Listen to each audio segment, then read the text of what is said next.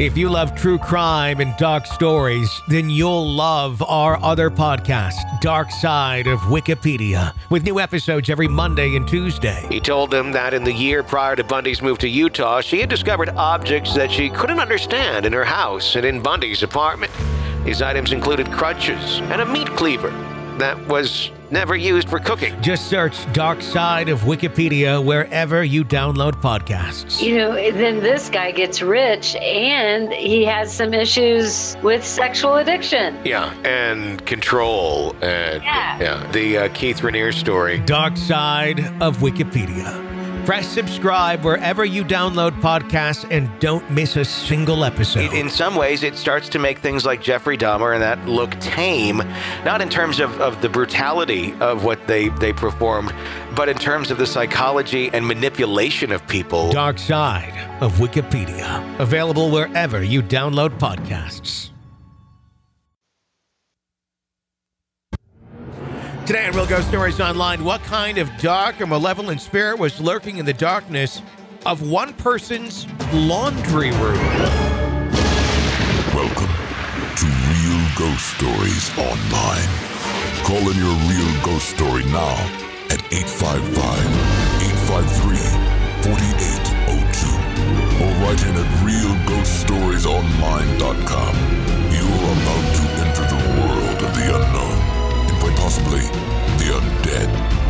This is Real Ghost Stories Online. That it is. 855-853-4802 is our phone number at Real Ghost Stories Online to share your real ghost stories with us.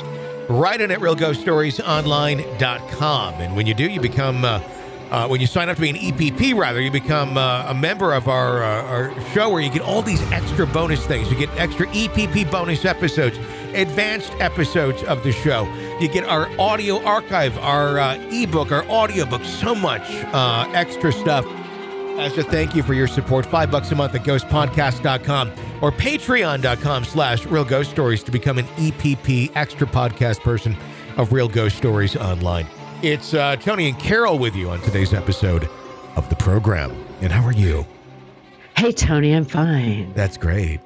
Thanks. Yeah. So this weekend was my birthday. It was. And if you're listening to this, like if you're not an EPP, my birthday was like 6 weeks ago or something like that. It's during May 18th. So yeah. Yes. Okay. So 5 weeks ago. Yep. So I had a croquet tournament. Ooh. I know nothing says crazy birthday party more than croquet tournament. It was event 3 out of the weekend. Mm-hmm. But tonight I realized that by having this croquet tournament, I inherited a really nice fold-up lawn chair. Somebody left it. It's mine. And then when I went to sit down to do the podcast, I moved my chair out and I got me a new black hoodie. So, wow. You know, the question is, do I say, hey, somebody left their really nice blue chair over here and a black hoodie? Or do I just say, I don't know. They come back. You must have gone to another croquet tournament after mine. There's no black hoodie or lawn chair here at all. I don't. Yeah, so sorry. And then I'll forget and I'll go to their croquet tournament. With their black hoodie. Like anybody else that would have one. in their black hoodie with their lawn chair. Yeah. They're like, oh, whoops. Isn't that my lawn chair? I didn't mean to do that. That might be a little awkward. It'd be a very odd conversation. It'd be very Curb Your Enthusiasm. You know, it's a very Larry David move almost. It kind of is, isn't it? Yeah. It's like, no, this is mine. Sure. Yeah, it's mine. And then at my next tournament, I like stash it. And it's like, so anybody would say, you know, I think last time I was here, I left a chair. No, well. You make it the grand prize to the next croquet tournament. They win a black hoodie really and funny. A lawn chair. Instead, my grand prize was a big jug of margarita mix. Oh, there you go. No, it was actual margarita. Yeah. I got it at the liquor store. It had liquor in it, supposedly. Well, in the future, it can just be whatever anybody leaves behind from the last tournament. That's the new grand prize for the next tournament. Right. And the other awesome thing was I also got a case of beer for my birthday. Mm-hmm. So there's that. It was a really good birthday. Good. Surprises, fun, all that, and a new chair and a new hoodie. There you go. Collecting/stealing shit from your friends. Happy birthday. That's No, I got it. I'll just be like, What? I thought that was my birthday present. Oh, I'll give it back. Oh, That's I didn't fine. know that. Thank you. Right. I'm sorry. I mean, I did post about it on social media that I loved it, but that's okay. Look at this wonderful gift. And they're probably like questioning, did I tell her it was a gift at some point in the night? Did I get that drunk? Did I say that? Is that what I... Like, yeah, you said it was a gift. I got that and I got engaged on my birthday. all of that stuff in one day. Nothing like doing that like really fast. Because that's... Okay, no, I did not get engaged for my birthday. Okay, that was a good. joke. That's a good joke. Okay. It's a funny joke. I know, but I'm not engaged. Funny joke. That's funny when you hear shit like that because it makes us go, what the fuck? What, Carol? You got engaged on your birthday? Wow, okay. Wow. Let's see, we're doing well here mentally. That's healthy. That's great. So, yeah, okay. Maybe we better go to the first story. 855-853-4802 is our phone number at Real Ghost Stories Online. Oh, if you only knew. Let's go to our first story. It says, I don't exactly know how to start this, and it might be a little long, but I'd like to share some of the experiences I've had in the home I grew up in. For context purposes, I lived and grew up here in Salt Lake City, Utah, in a home built in the 60s. Just your average home, nothing out of the ordinary. I had lived in many times in my life, the first until my biological parents became separated. And again, once I was old enough to decide which parent to live with. While living on the main floor as a child, many times I'd experienced my bed shaking violently in the middle of the night. Anytime I called my parents into the room, they had dismissed it as just my imagination, a rather large truck driving by. On other occasions, as I got older, I would have feelings of dread while using the main bedroom. On the floor in the middle of the other night, the feeling always came at random, and I envisioned a hand outside the door reaching to flip the light off. This had happened a few times, and upon exiting the restroom thinking it was my father saying, "Hey, why would you do that?" There'd be no one there. I looked down the hallway to my parents' bedroom to see if they were still asleep. On one such occasion, I felt a hand touch mine and quietly retreated back into the bathroom, locking the door and waiting for at least half an hour before trying to run back into my room. As time went on, I had thought these weird occurrences had stopped. By this time, I had moved into the bedroom in our basement. I had a corner desk in the room where my computer was set up. I'd often be playing games on it well into the night. It would feel like someone had entered the room or was just standing in the doorway. Not thinking much of it at the time, I shrugged it off as my father just coming and checking on me and not saying anything. This bedroom I was in had two doors, one that led into the basement family room and one that led into the unfinished part of the basement where nothing but our laundry machines were kept. I stopped keeping them open at night as an indicator that I did not wish to be disturbed, but kept one slightly cracked for my cat to come and go as she pleased. It was one of the weirdest experiences for me so far. I had been playing on the computer one night during the summer when I heard the door open. I had known it wasn't my cat because whenever she entered my room, she'd always meow. I turned to look, expecting my father, but what I saw was something I couldn't comprehend at the time. I saw what looked to be a hooded figure peering into my room. I could only see its head as it was leaning from the outside of the door. I was not sure what to make of it. Shook my head, looked again, and nothing was there. This happened a total of 3 times while I was in that room throughout the years, but that's not where my experiences stopped. Ever since I had started seeing that figure, the 2 doors, which were right next to each other in the corner of the room, would shake violently, often between 2 a.m. and 4 a.m. sporadically. Things only picked up from there as I would often be woken up by hearing my name yelled into my ears. There's a couple of different voices that came to me this way. A deep man's voice and a woman's voice were the common ones I would hear. I did not know if they were trying to warn me of something about to happen or if they were just communicating. Fast forward a couple years, my parents and I were moving to a new house. My parents had already moved most of their stuff to the new house, and in the next few days, it would be my turn. I was about 18 here. A few nights before the move, I thought I heard my father come into the house, check on me, doors slamming, boots walking across the hardwood floor of the upstairs. I would call, but with no answer. I would text my father, asking if he was at the house. He would tell me he had not been there. The final night that I was there, couple of chairs upstairs, my bed that needed to be moved. I was settling in for the last night at home when I heard the door shut and boots walk up the hallway. I yelled up the stairs saying, "Hello?"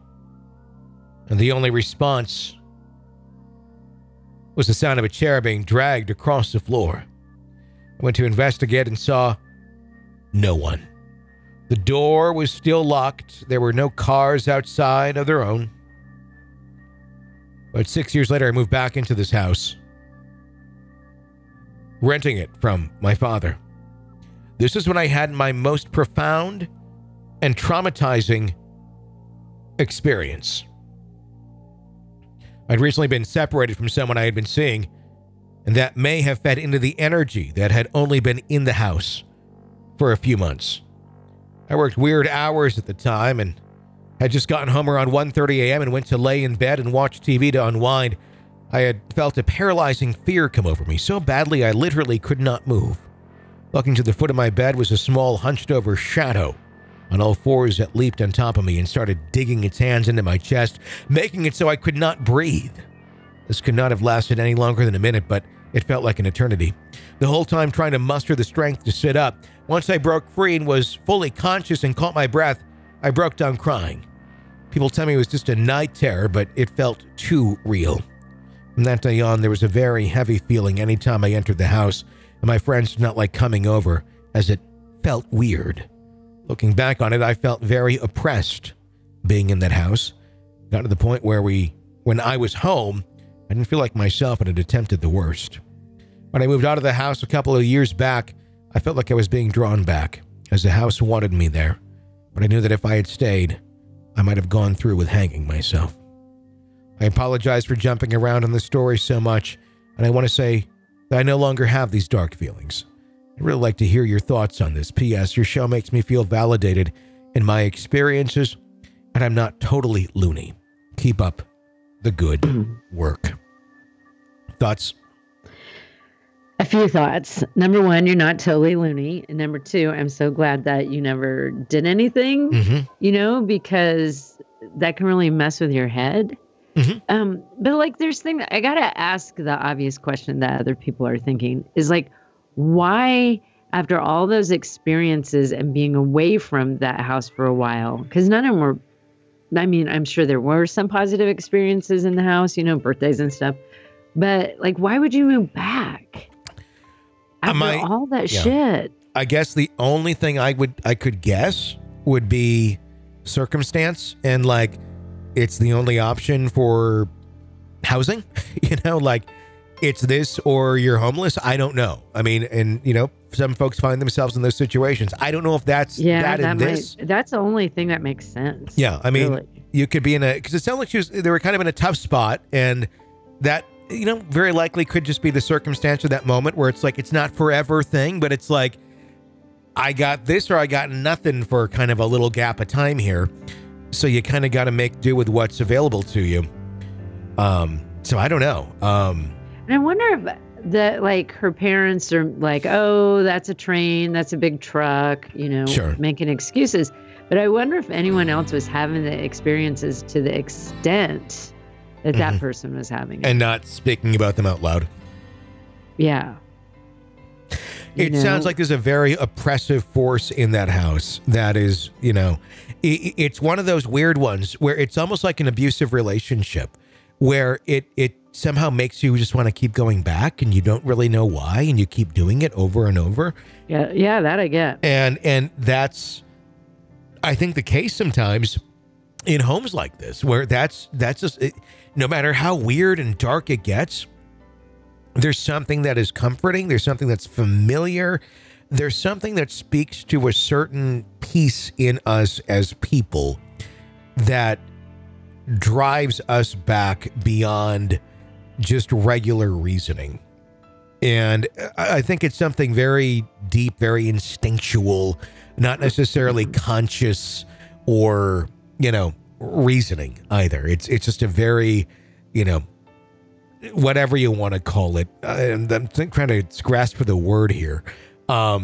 But, you know, the archaic way of our thinking that just goes, okay, you know, it just draws you in that sort of a level.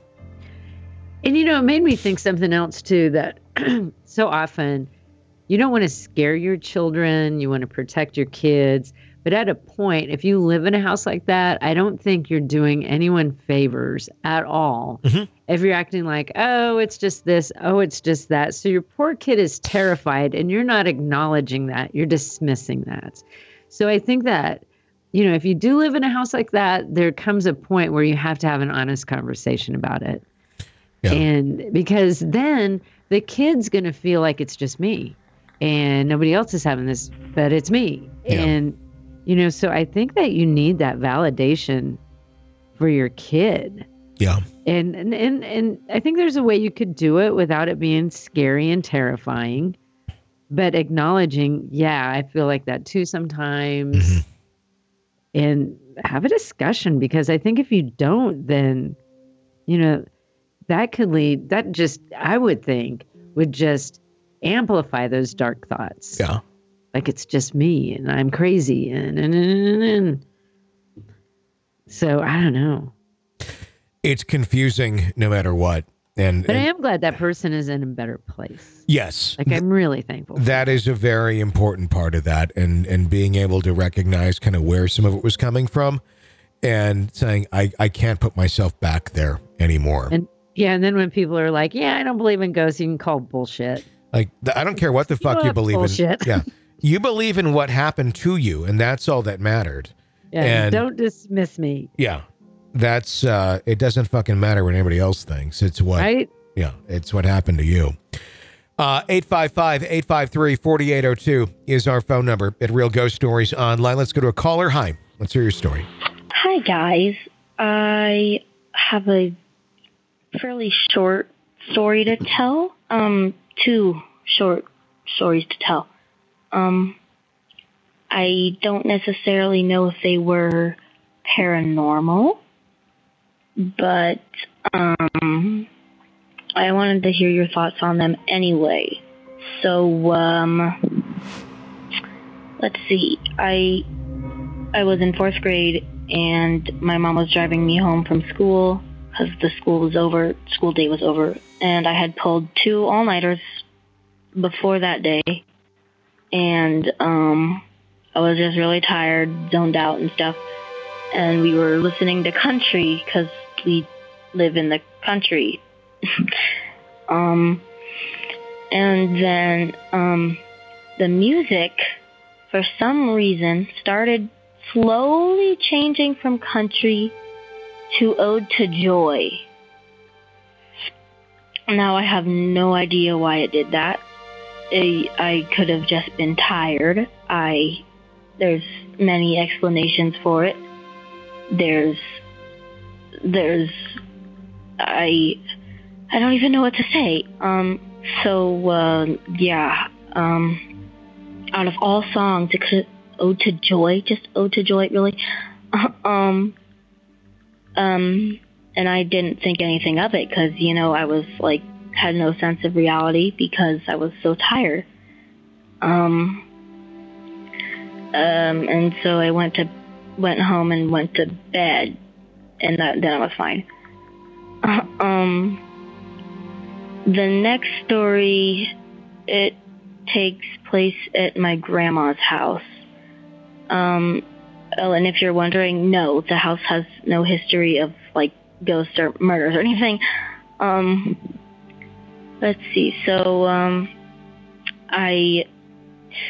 since I didn't have anything to play music on in my grandma's house, I basically just, you know how they have like these little projectors with music and sounds on them for like babies? She has one of those, and I was playing Twinkle Twinkle because it was like the only decent song on there. And I was listening to it, and I was just about to fall asleep, and then suddenly the music changed.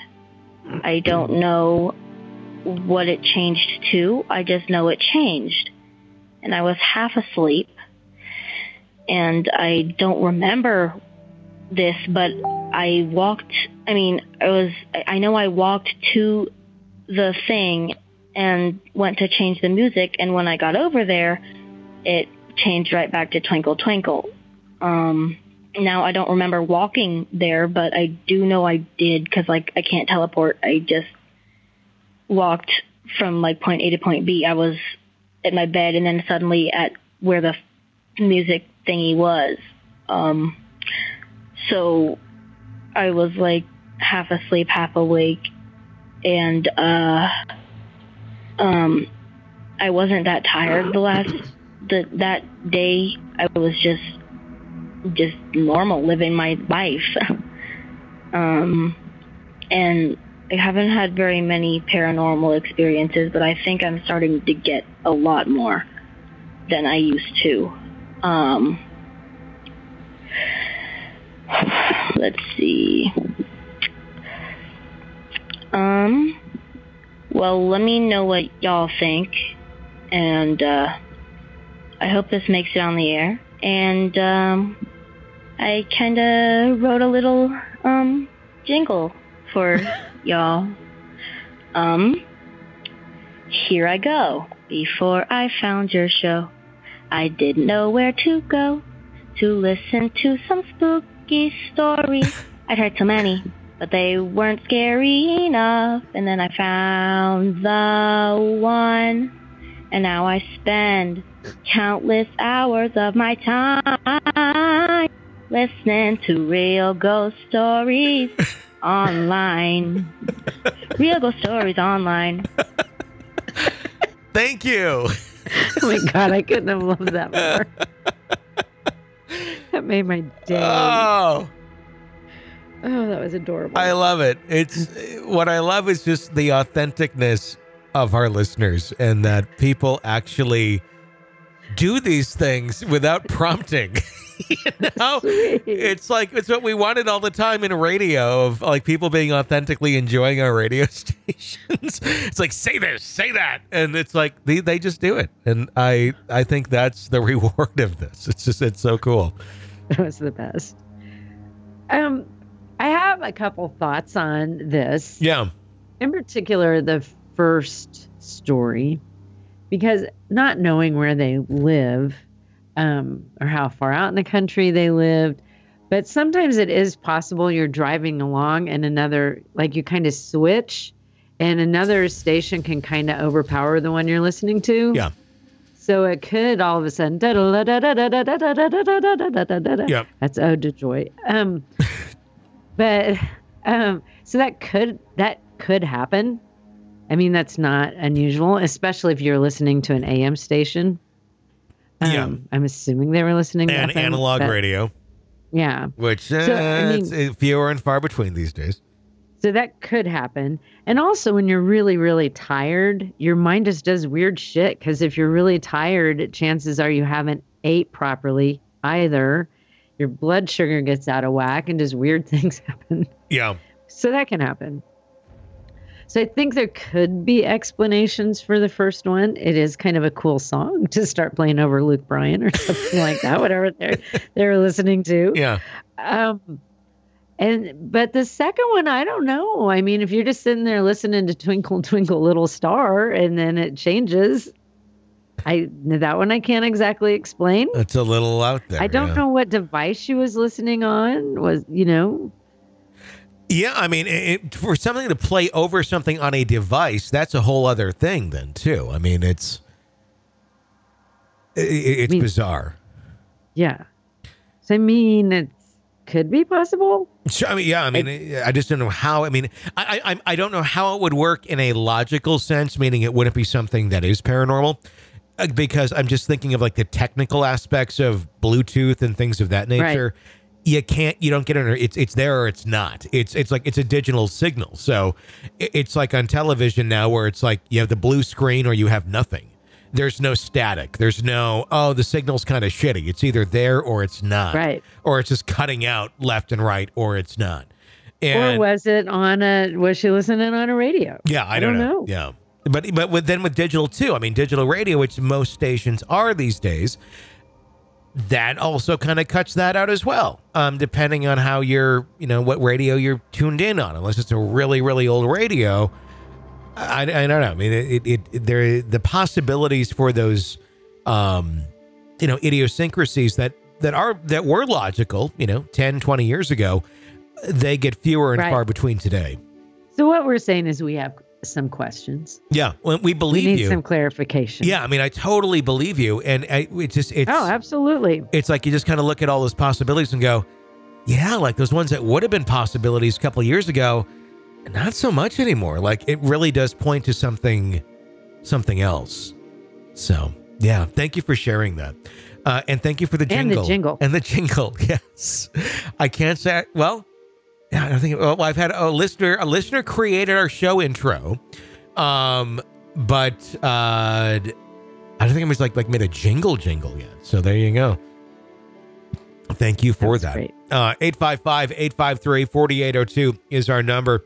At Real Ghost Stories Online. Hi. So, do you remember my cat, Chloe? Yes, by the way, it's the 12-year-old.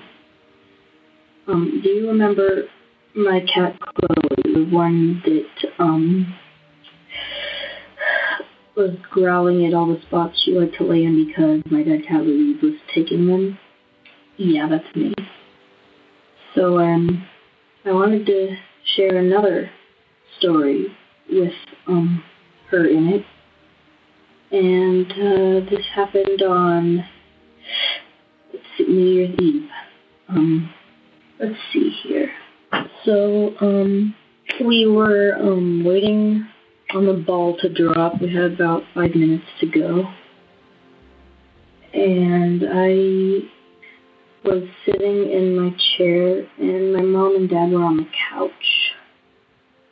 And my little dog started barking at the front door where she would lay. And he sometimes does that because, it's his reflection, and he doesn't know who it is because animals freak out when they see their reflection. But anyway, so he was going at it, and so I just was like, hey, it's okay, it's just your reflection.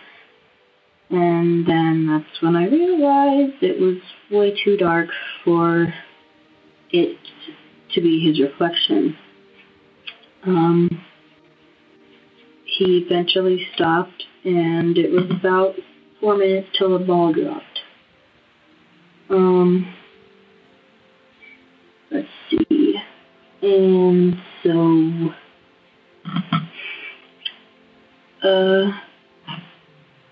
4 minutes, and I went back to my chair, and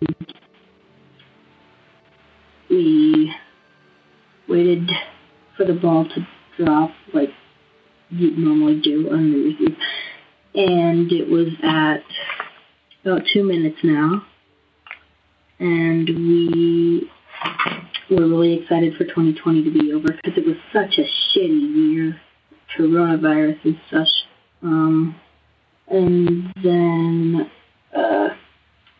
it hit 1 minute, and Zippy, our little dash in the mix, started barking at my mom's head, the back of her head, because she was sitting on the couch and such.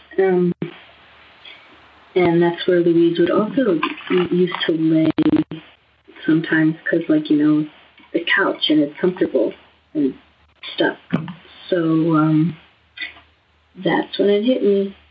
That's when I realized that it was not, in fact, his reflection or anything of that sort, but it was Louise, the dead cat. And I said under my breath, oh my God, Louise is here. She came to celebrate 2020's end with us. And Mom heard me, and she said, no, it's not Louise, ghost ain't real or something. But I knew. I agreed with her, but I knew deep down that was Louise coming to celebrate the end of 2020 with us. I'm teary to tell the story, so I'm gonna end it here, guys. I love your podcast, and keep doing what you're doing. Thank you for sharing that story with us. Thoughts? Well, I kind of didn't catch all of it because it was kind of cutting out a little bit. Yeah. And so she said, Louise who was that? I don't know. Cat? I don't know. Because I kind of missed that part. But if it was her former cat or somebody else in her life, like I could totally see somebody showing up at the end of that freaking year. Sure. To be like, hey, it's okay. 2021 will be better. In my case, that would have been a joke. But his 2021 has not been that much better. Yeah. But I definitely think that somebody could show up to be like, hey, just so you know, you're not alone and things are going to get better. Sure. I believe that. Absolutely. Kind of a little piece of relief and kind of help you move forward. Yeah. No. Like today I posted, it would have been my dad's birthday. So I posted a picture of him and he's been gone for a long time. And someone posted on there, I truly believe something about my dad being with me at all the time or something. I don't exactly remember the wording, but I'm like, I absolutely agree with you. I do, and I thought that was a very beautiful thing for someone to say to me on the post. And so I definitely think there are, those little signs like, hey, we're still here. We're watching you. And 2020 really did suck and things will get better. Like I agree with all that. Just a little bit of relief. Yeah. From somewhere else saying it's okay. And there's a reason. Yeah. There's a reason you're going through all this shit. We just can't fill you in at this time. If there's a way that they can know ahead and something that we don't, okay, now is the time to fucking say it. Like, please, if any time is the time, come on out and let us know. Just like, can you give me a little bit of a sign that this shit will end? Because that would be awesome. What was the old saying that like on the like MCI or AT&T commercials? It was like, reach out and touch somebody or something. It's like, fucking do it. Just reach out and fucking touch somebody. Not inappropriately, not in a Chris Hansen sort of way, but in a way. But in that we got you sort of way. Exactly. The positive, warm hug type sort of way. People need that. Yeah. So come out and do your ghost shit right now if you're ever going to fucking do it. So, yeah. In that nice way. Yes, exactly. Not in the earlier in the show kind of way where I'm just going to shake your bed. I know. That was 2021. This week I'm about to go in and get my my second COVID shot, and I'm happy about it. And I've written Friday off already because that's the day after. And I would too, because it knocked me out. The second shot. I'm ready for it, but it's just, I'm excited. I'm happy. But as I'm about to do that, I keep seeing news stories all week long going, new strains, passing all the vaccinate. I'm like, oh, it's fucking great. That's great. Just when I got a little bit of hope here of like, oh, okay, I think we might be, okay. Well, this is fucking great. I know. It's just, but, I think we're going to deal with this forever. You will have some protection. I agree. I think we're going to keep dealing with this for probably the rest of our lives. And I think it's going to be like the flu shot. It's just going to be another one where it's like, get your flu shot and your COVID shot. Like right now, it's like, you need another shot? Yeah, you probably will. By next year, you probably will. And it's just going to be one of those things where you just kind of got to keep taking it. And that's what I think. That's probably where we are at. And so many scientists were saying that up front to begin with. And I think a lot of us just didn't want to think that way because it's just you don't want to. And I don't fault anyone. But I also kind of thought, yeah, that's probably what's going to end up being. And the flu every year has variation. So it's like, okay, they kind of guessed it. Yeah. It's like, well, okay, the flu vaccine is 70% effective. But if you get it... Yeah. It won't be as bad. We haven't eradicated the flu, and we have this new strain of something that was likely made in a laboratory somewhere that is never going to be eradicated because it's been designed to continually elude everything over time and morph. And guess what? So Eventually, it'll be The Walking Dead. Give it 5 years. Oh my God. And, you know, we'll have a few more good years. Maybe get Disney in one more time. And well, then, way to bring us all down, Tony. I can't even Pollyanna that shit. and then, you know, it's like, you know, everybody's eating each other alive in the streets. So, and I'm vegetarian, so obviously I will die. and that's the fucked up part. You're going to like have a really big appetite for people and plants. That's it. It's, you're no animals, but just people. So get, you know, it'll be like Ponderosa, but like on a crazy scale. Are Ponderosas around anymore? Is that still I a have restaurant? no idea. Do you remember Ponderosa? Yeah, but it makes me think of Yellowstone, and they don't call it. I think it's a ranch. It's not a Ponderosa. No, Ponderosa, the buffet restaurant is what I'm talking about. Oh, I thought you meant like a Bonanza. or something. No. Ponderosa was like a buffet restaurant in like the 70s and 80s. And into the early 90s. I remember that. And it was like old country buffet kind of, but it was like Applebee's had a buffet. It would be like that. So it was a little bit nicer than like the old country buffet or the hometown buffet. And they would like do steaks and stuff. And then so I guess kind of Golden Corral-ish, but it was a little bit nicer than Golden Corral even too. And they just had a really kind of cool salad bar. And like as a kid, I was like, oh, this is amazing. And what I loved about it was like the salad bar area, because it was just like loads of like fresh pineapple and all the shit kids want. So I'd like eat, you know, a fucking bowl of bacon bits and sunflower seeds and then load up on pineapple. And it's like, all right, there we go.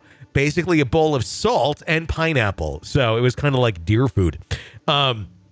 But they would have all sorts of stuff. And it was back in the days when you were amazed by buffets. At least I was when I was a child.